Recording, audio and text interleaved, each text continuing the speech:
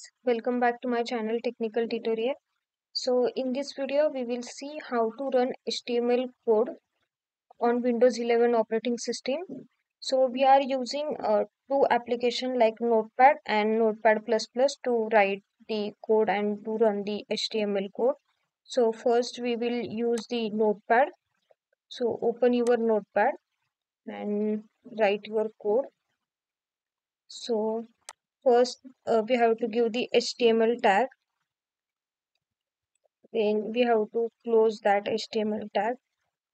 So whenever we are opening any tab, we have to close that one. So next is head.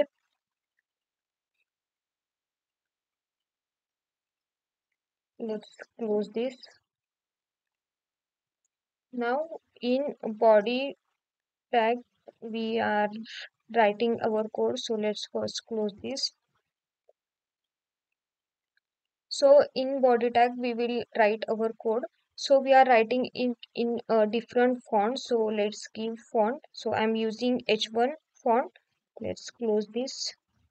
Now in this tab, we will write our statement which we have to print. So I'll write hello world.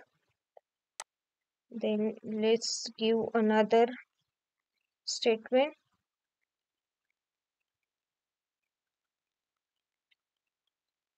So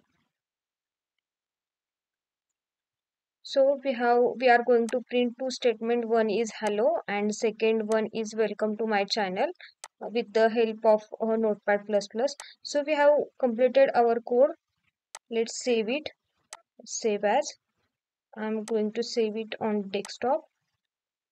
So we'll give name as a hello and we have to save this code with dot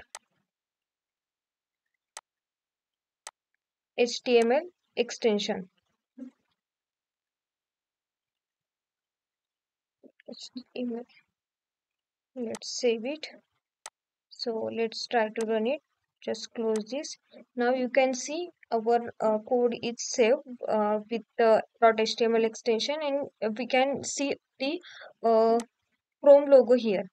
So let's run it. To run it, you just need to double click on this file. Let's open with Google Chrome just once. So you can see we have printed two statements. First one is hello and hello world, and second one is welcome to my channel. So this is the one way with the help of Notepad. Then let's try with Notepad++. Let's open it. Notepad++.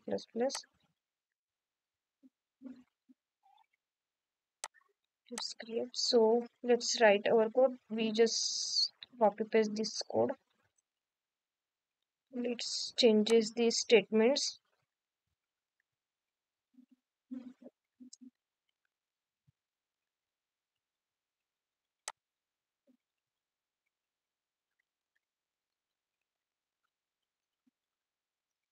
So we have changed our statement. We are going to run same code for this also. So we just open our Notepad++.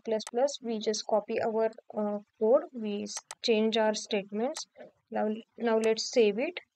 We need to do same, like same as, then going to save on desktop. Then we have to give name. So first one we have given as a hello. Let's give as a input.html, and we have to save with .html extension.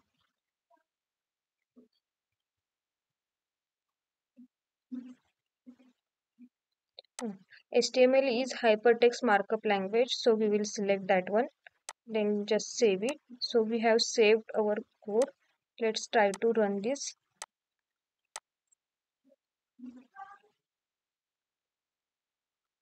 See, you can see our input file is generated. Let's run it. To run, just double click on this.